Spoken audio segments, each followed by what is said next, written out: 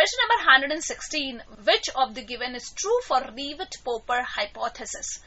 First, increased biodiversity contributed to lower productivity.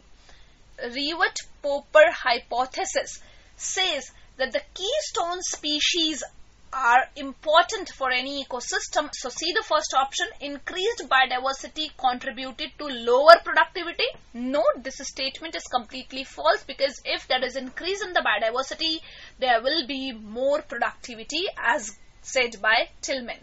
Third option, tropical rainforest has the greatest biodiversity on earth. No, is not true for the Revet-Popper hypothesis. Fourth, highly stable ecosystem have high productivity. It was also not shown by the Revet-Popper hypothesis. It was not given in this hypothesis, although it is true. So the correct option for the given question is option number 2, which says that the keystone species impose major threat to the ecosystem as they play important role in the ecosystem. Let's move to the next question. Question number 117. State true or false for the given statements and select the correct option. Khasi and Jayanta hills of Maharashtra are examples of sacred groves. No doubt that the Khasi and Jayanta hills are examples of sacred groves, but they are not in the Maharashtra. They are in the Meghalaya. So this becomes false statement. Core zone of Biosphere Reserve comprises an undisturbed and legally protected ecosystem. This is true. C statement says degree of threat measured in terms of habitat loss is one of the key criteria for determining a hot spot. It is also true that habitat loss up to a certain extent, degree of threat makes an area a hot spot. So this is also true. So false, true, true. So the correct option for the given question is option number 4. Let's move to the next question. Question number 118. Main protected animal of Kanchenjunga National Park is.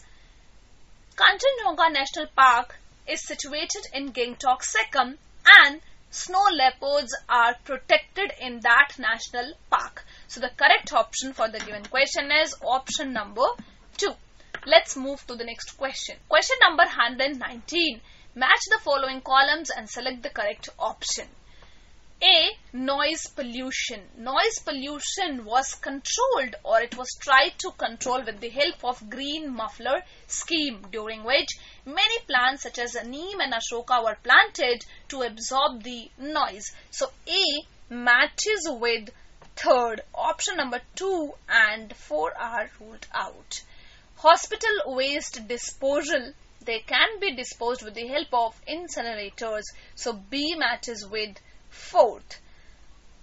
Here there is again a fight between option number 1 and 3. Removal of particulate matter. It is done with the help of electrostatic precipitator. So C matches with first. Option number 1 is also ruled out. Controls SO2 pollution. It is the scrubber. So D matches with second. So the correct option for the given question is option number 3. Let's move to the next question. Question number 120. Which of the following is a secondary air pollutant?